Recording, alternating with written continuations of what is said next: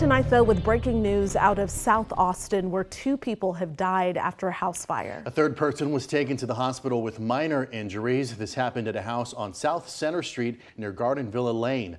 KXAN's Sam Stark is live there now. Sam, what can you tell us? Yeah, as you can see behind me, this is still a very active scene. There's multiple fire trucks just behind me. They're in front of a house that caught fire at around 3 p.m. this afternoon. The Austin Fire Department said when they arrived, people were trying to escape from the house. They eventually had to pull 2 people from the house. 3 people in total were treated with injuries from the flames, and as you said, 2 of them died.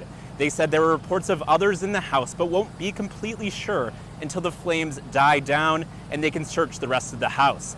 The Austin Fire Department said the house had hoarder-like conditions, which made it difficult for them to navigate it.